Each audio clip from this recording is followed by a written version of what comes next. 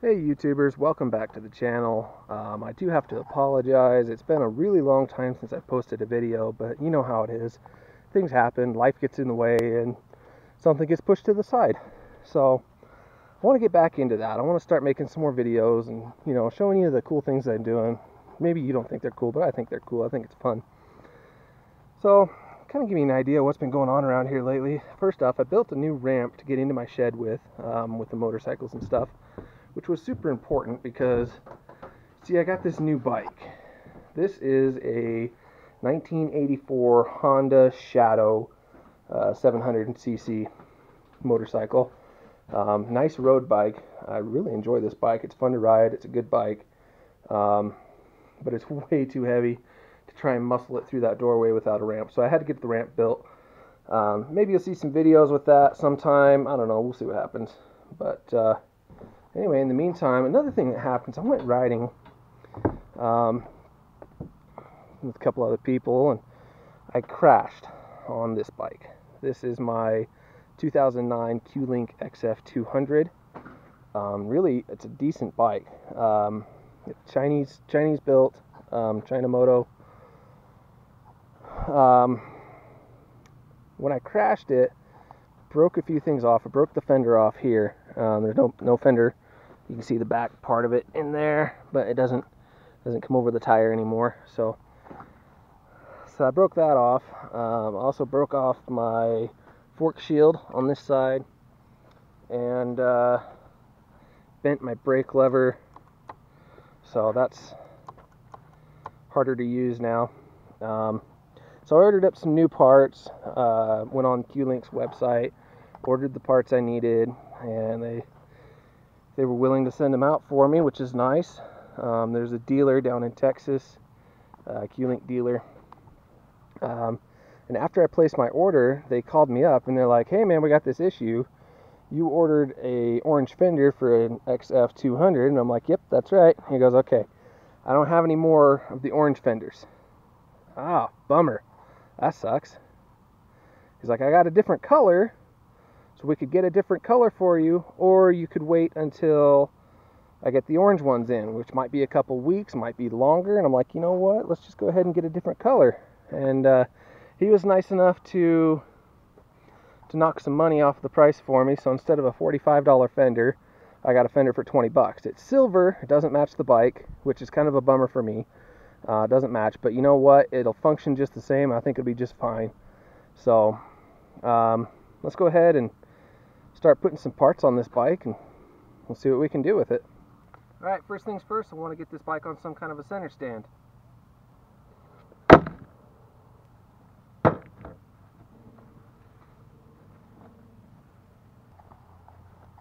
Okay, we're set. We're on the center stand, which I'm using a old crate for my center stand.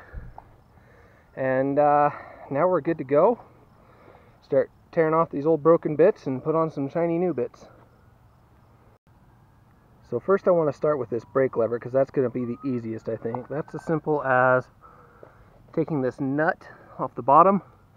This guy right here. I don't know how well you can see that on the camera. I take that nut off, pull the screw out of the top, pop a new handle in there, and then put the screw back in. Okay, now your 10mm Harbor Freight wrench should pull that right off of there, no problem at all.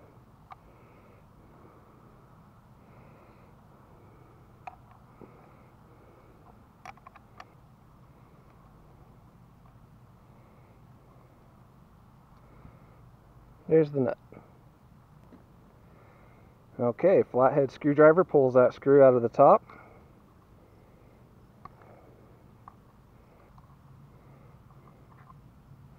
Okay, screws out. There's your brake handle. Now, a lot of people will probably say you can probably just bend this back into shape. And yeah, maybe I might be able to bend it back into shape, but a lot of times, these aluminum parts, once they're bent, you try and bend them back. Most of the time they just break. So it's easier just to put a new one on. Alright, I got my new brake lever in there. It's as simple as just put that lever back in the slot where it came out, put the screw back in, which the screw doesn't need to be super tight because the nut on the bottom is what holds that screw in so it can't come out. So that lever's in there. It looks nice, it's shiny, it's new, it feels good. On to the next part. Alright, the next little bit I'm going to do is going to be this fender on the front, which it looks like it's just 4 bolts in there. Pull those out, put the new one in, put the bolts back in, we're good. Alright, now for this I'm going to be using my beautiful purple Harbor Freight socket and a Harbor Freight ratchet. If you don't like Harbor Freight tools, well, you're missing out, because they actually do make some pretty decent stuff. It may not be Snap-on or Cornwell or Mac or any of those guys, but you know what, it gets the job done, and it was dirt cheap, so I don't mind. So I'm just going to take these bolts loose here. It's really nice of the sun to grace us with his presence. It's starting to be nice out here. It's actually been really nice all day. We just had a little bit of cloud cover, and it was actually nice to have a little bit of cool air with that cloud cover. So these bolts are loose, pull them out, get this old busted fender off, put the new one in. Alright, here's my fender, nice shiny silver, get it in there. Doesn't look too bad, right? I'll just tell everybody it's chrome. Off-road chrome. Okay, so the nice thing about this fender is that it's actually not solid mounted. It's got these little rubber grommets. These little guys. Little rubber grommets that go in place. It's got these little metal inserts that go inside the grommets. So that fender is actually not solid mounted. It's got a nice rubber bushing in there. You know, that really doesn't look too bad on there. Other than the contrast of silver against orange. My nice off-road chrome front fender. I don't know, maybe I'll start a new trend. Before you know it, everyone will have off-road chrome. So with this new fork shield on this side of the bike, part of the attachment for that is up here at the top of where the fork shield should be. There's this little collar that goes around that fork there, and that gives support for that fork shield up at the top of it. Okay, all finished. She's looking good. Got that new fork shield sitting on there. It's looking good. Off-color fender, but you know what? I think that's fine. It'll be okay. Then of course that new brake lever, everything's good there. Nice, and the brake feels good. So yeah, hey, I think we're all set. I think we're ready to ride. Back on the trail again. So if you liked today's video, go ahead and hit the like button. Don't forget to subscribe and share it with all your friends. Until next time, hey man, take it easy.